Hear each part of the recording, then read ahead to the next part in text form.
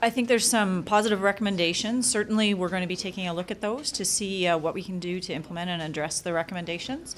We're already, prior to today, and soon after the mass casualty incident, we've been working hard on some of those same themes, increasing communication with the First Nation, working with their security team that they've established, and have already taken steps to introduce that. At the testimony, you may have heard one of my staff sergeants speaking to answering a question about incorporating family violence into their risk management when they're looking at ranking offenders and risking offenders, and including that interpartner violence and domestic violence, and that work already started. He recognized that's probably something really positive. So we've already started looking at that and working on that. So I think there's lots of positive that can come out of those recommendations. Are there any that strike you as particularly difficult? The ones that maybe come to mind first are the ones that talk about staffing up some teams. So staffing can be a difficult thing to do. Obviously, you need human resources to be able to do that, and for us, it's always a balance of frontline responders and specialty teams. So you still need someone to answer the radio to go to those calls, what you heard from our first responders, and we need to staff those positions as much as we need to staff specialty positions. But we've taken a lot of steps, the RCMP nationally, but specifically here in Saskatchewan, when it comes to recruiting and focusing on being able to attract more applicants to the RCMP from Saskatchewan. Our policies have changed that if you're from Saskatchewan and want to return to Saskatchewan, you will have the ability to do that. If you apply from Saskatchewan, your application is actually going to be prioritized over some of the other provinces at this point in time, recognizing the need here. We stood up in August of 2022, we stood up an Indigenous recruiting unit that has been incredibly successful at attracting Indigenous applicants, and we feel that's very important as First Nations move towards self-administered policing, that in the interim we can offer a better representation of the populations we police, particularly Indigenous communities. And so we're working hard on that, planning an all-Indigenous troop that will go through our training academy this spring, and lots of positivity around that so that we can better represent the Indigenous population that we police here in Saskatchewan. Are you able to say now if you're going to be accepting all of the recommendations for RCMP? We're going to look at all of those recommendations. I think because there is a lot of positivity that can come out of those recommendations, that we will work very hard to address those recommendations and do what we can to implement those recommendations. Can most of the recommendations towards the RCMP that you heard, can they be dealt with by you, or do you need to talk to the commissioner about some of this stuff, senior leadership, more senior leadership?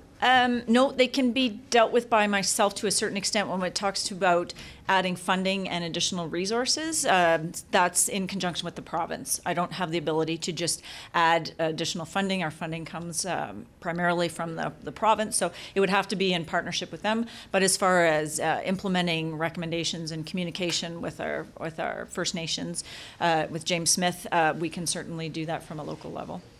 RCMP were obviously subject to 1/3 of them, but some of the other ones, say public safety, about the alert system, will impact RCMP to some extent.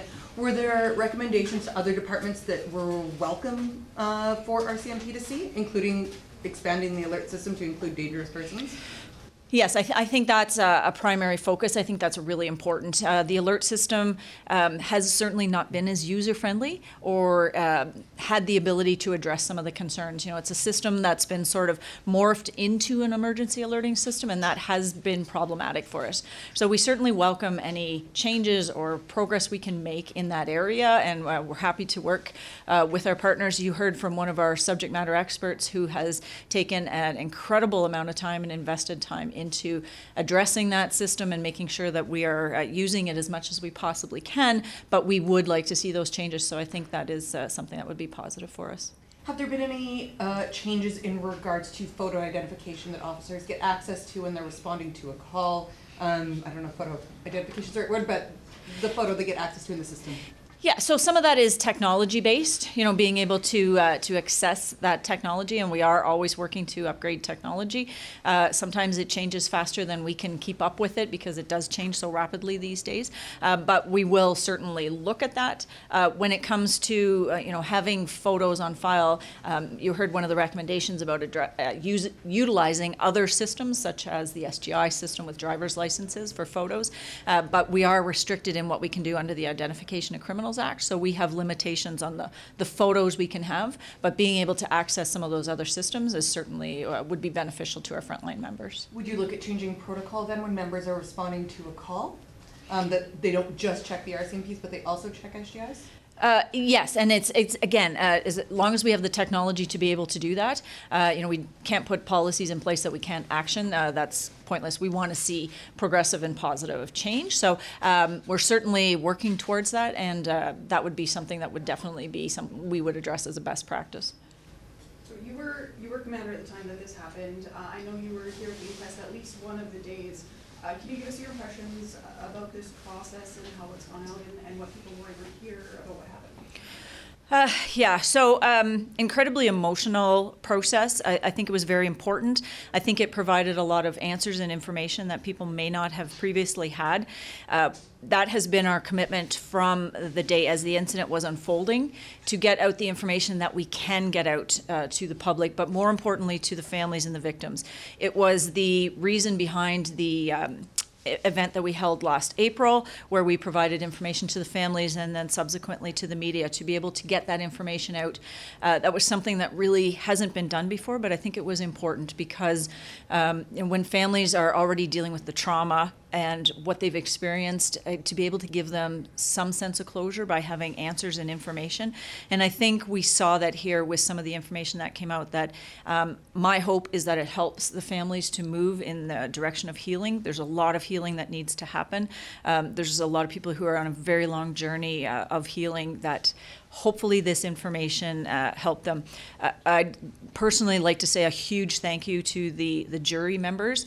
They spent a lot of time listening to some very difficult testimony and information. I think the witnesses, lots of brave moments up there for witnesses who were personally impacted by this tragedy, whether it be as first responders, many of my members who witnessed horrors that they couldn't even have imagined, right through to family members who asked some difficult questions and relived some incredibly difficult moments. So I hope this helps move everyone in a positive direction. Just a logistical question. Did I see that there's a new commander at F Division? Do you still have the same title? I'm the commander of F Division. There's a new commander at Depot Division. So Depot Division is our training academy, and it's separate from us, focuses on the training of our new cadets, and I'm responsible for the RCMP policing in Saskatchewan. Yeah. So same title. Same title, same person. You're stuck with me. Thank you. Okay. Thank you for your time.